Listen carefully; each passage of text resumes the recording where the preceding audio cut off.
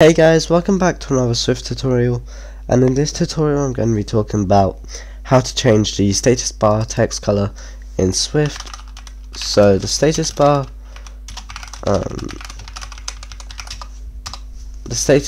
is just this information up here, so you see the time, the Wi-Fi and the battery, and I'm showing you guys how to change that. So usually it changes automatically depending on the background.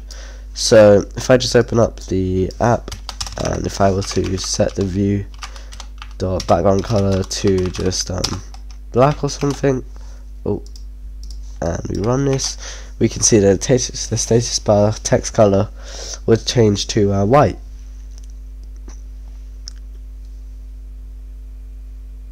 And we'll just wait, and yeah, and why has that not happened?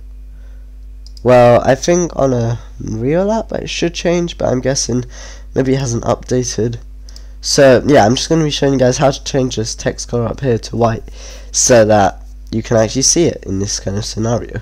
So what we're going to do is we're going to go to the info.plist. Maybe it doesn't change, so this would be a good reason to change it since you need to be able to see it. So what you can do is you go to your info.plist and you add a key, and this is UI view controller based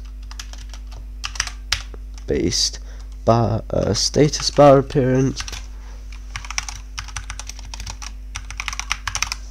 and we're going to set this to no, and then we can add a key, so UI status bar style,